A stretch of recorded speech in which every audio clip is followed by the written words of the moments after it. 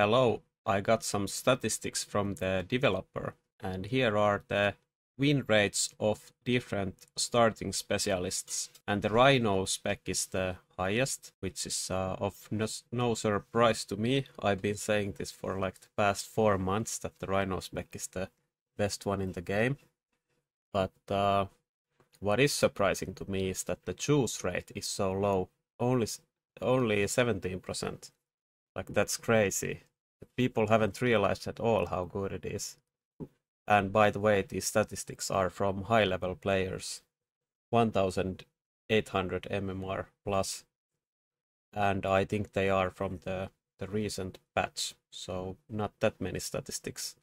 And but I guess because the choose rate is so low, the win rate is probably a little higher than it should be, because this indicates people only pick the specialist with the best starting unit packs. And I think the aerial spec, which is the second one with 54% win rate, it's like a big anomaly right now because the rate is so broken. And people are picking aerial specialists just to do a rate push. So that's why it's high. I think it used to be like very bad specialist. But the rate will be nerfed in the next patch, I believe. And we shall see after that. It might be a little bit better, the aerial spec,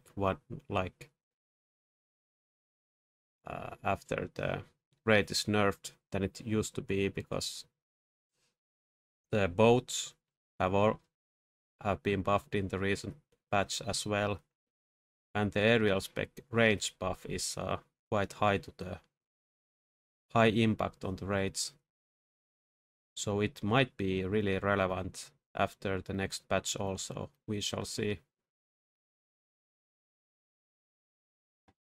And then there is the economy specialist, supply specs, and cost control. And the supply spec is the easiest one of these specialists to play, by the way. The cost control is a lot harder. So although the cost control has a lower win rate, it's hard to determine, I think, which one is actually better. Like, the cost control is a lot harder to play, I think. I will make a separate guide in the future on how to play each of these specialists, so I'm not gonna go into that right now. Then there's the heavy armor specialist, which is at 49% win rate. This surprised me a lot. I think there's two factors affecting it. One, that the pick rate is only 14%, so people are only picking the good unit packs with it, so it bumps up its win rate by quite a lot, I would imagine. And the second one is that the sledgehammers are quite good now, and the heavy armor spec has always been really strong with sledgehammers. And then there's the giant spec. It's right where I would believe it would be, like under the supply and cost control. But the pick rate is crazy. Like, people think this some kind of super specialist, but it really is not. It used to be a lot better, but it is a solid one. Then there's the elite one,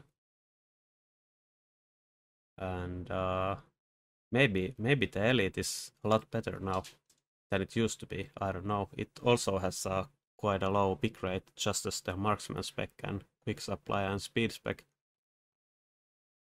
So people are picking good openings, but they are doing it with the other low-level specialists as well, so they are kind of comparable. I'm really surprised that Elite is beating marksman spec and quick supply here, and I'm surprised that the quick supply is this low. I would rate the quick supply better than the marksman spec, and better than the Elite spec, and better than the heavy armor spec. And the speed spec is has always been really bad, so no surprise there. Then we have the different unit packs, and as you can see, all the Arclight packs are on the bottom of the win rate. Remember when I did the rat rules for success video that had a rule that you always need to pick a starting specialist with chaff? Well, this is exactly why. And the crawler packs are on the top of the win rate here.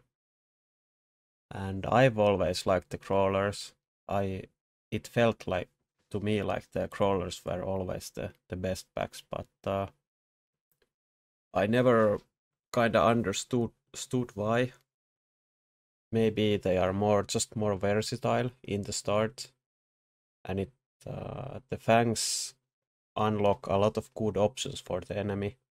Like if you start with fangs, it unlocks mustangs and storms, which are used in a lot of good compositions.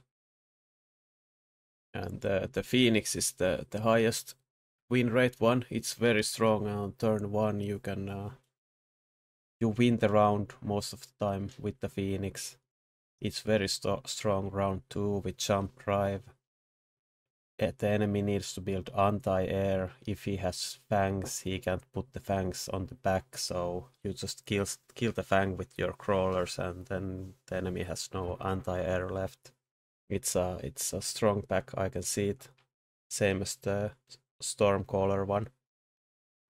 But I'm a bit surprised that the Crawler Sledge has such a high win rate. Because when you start with Crawler Sledge, your specialist has very few hit points. So if you don't play a tempo game, you might lose very hard to some cards or some good pivots from the enemy. But yeah, I don't have a lot to say about these packs. It's just you need to pick chaff, and Crawler seems to be much better option than the Fang. The Crawler Mustang is also actually quite high. I think it's a really bad pack to start with, same as the Marksman Mustang. I've been trying a lot with them, so I can have more variety in my specialist with Assault Marksman, but they haven't been that good to me. So that's it. I will put the tables side by side here so you can view them. And if we look at these win rates, you can see that the starting units are affecting the win rates like a lot.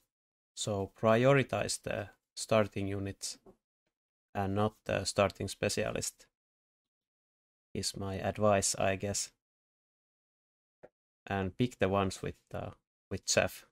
Thanks for watching.